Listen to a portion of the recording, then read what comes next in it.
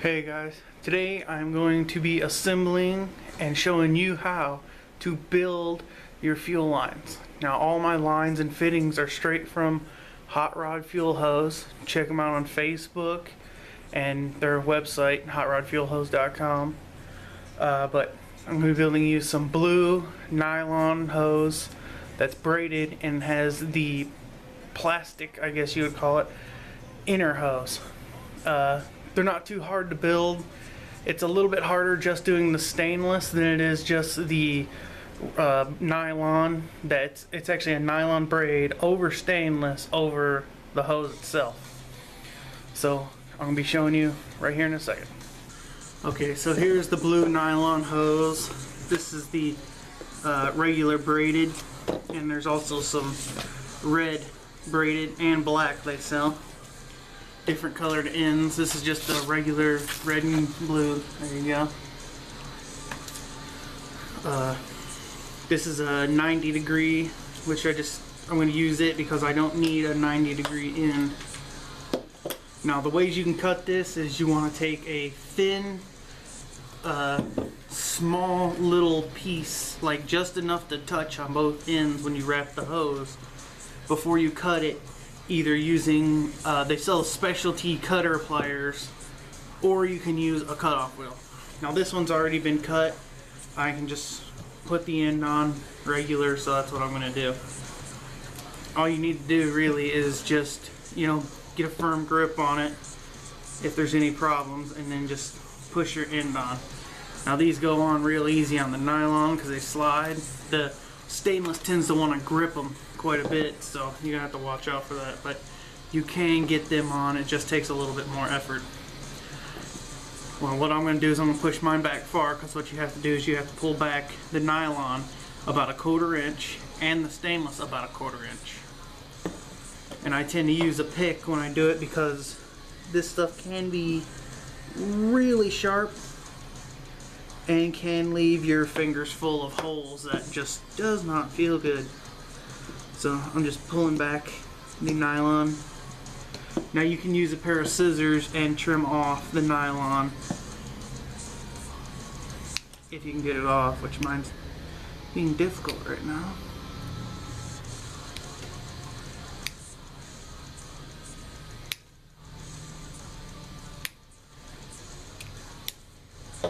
Alright, so just basically any way you can get that nylon off there to where you have access to the stainless, because the stainless actually has to get pulled back too, to where you can put the ferrule in, which is what this is, the ferrule. And how it goes is it's beveled inward, and that always goes downward into the nut, so that way when you put it on, it squishes this and squeezes it tight. Now these have a little stopper on the inside, so it goes over the plastic hose. I'll show you that when I get to that point. But for now, just gotta keep pulling back all of this nylon. And again, it can get you. I actually get quite a bit of bloody fingers doing it, so it's kind of like a wire wheel. You know how you always get caught by them. So just peel that back.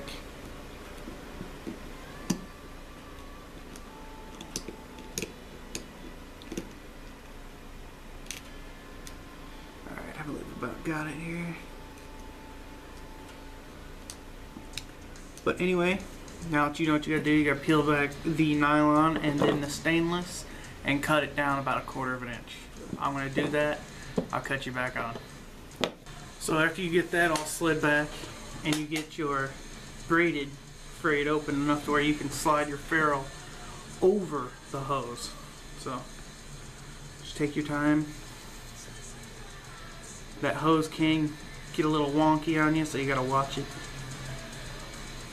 And basically once you get it in there, just give it a little push to where it slides on. There we go. I'm all the way up now. So the next part, all you gotta do now, just slide your fitting in.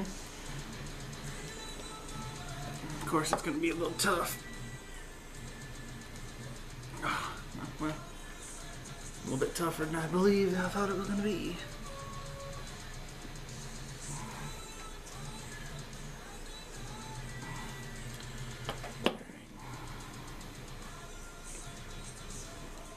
That little edge rolled over on me.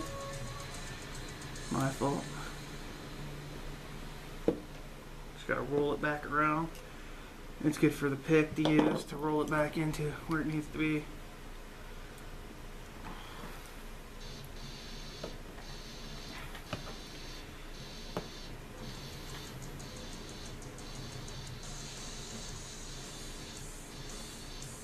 Should go straight in now. Might have to give it a little force on it. Make sure this nut don't slide all the way up on there. Mess me up. But you have to get this down there. There it goes. Alright. Now, once it's all the way up, you just slide your... This is basically like a jam nut, but you slide it all the way up. Get it started. Alright, now you're basically done. Now what I'm going to do, so I don't mar it or scratch it up, I'm going to put some tape on it. Now you don't have to tape it, I just do because I'm super anal about having, you know, the look. Everybody else is like, who cares about the look as long as my car gets gas. But trying to do everything nice and clean. Again, one layer of tape. Make sure it's not going to get in your threads on both sides of the 90 and the ferrule thing. The ferrule side, should I say, not the ferrule thing.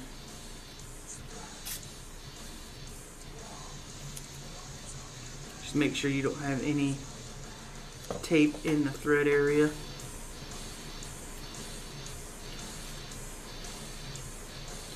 Now you can do 2 wrenches, or if you have a vise, you can put it in the vise and lock it down. But I'm just going to use a wrench, which, take this off.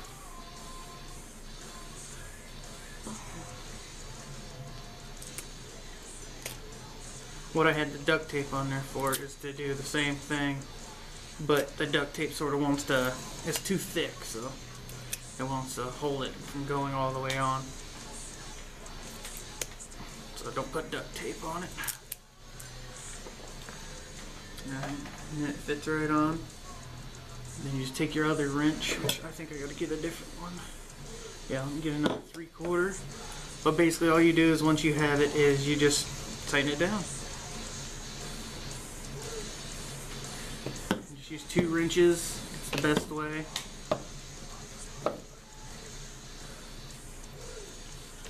But I'll show you after I get it all done. So after you're done, your fuel line's ready to go, ready to be installed.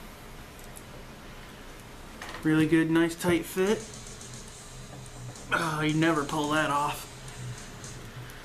Good to go. Everything still swivels good and free here. It's still tight, so that way you ain't gotta worry about it being just like flopping around. It's still got some stiffness to it, to where if you set it and you want it to stay right there, it'll stay right there. I believe it's a really good product. It's a hot rod fuel hose, and when I do my car, it's going to be all black with red hose ends for the LS swap. Check out other videos of mine, and remember, check out Hot Rod Fuel Hose. They have everything you need, the adapters, the straights, the 90s, 45s, 180s like this one, and they're pretty easy to assemble. Thanks for watching.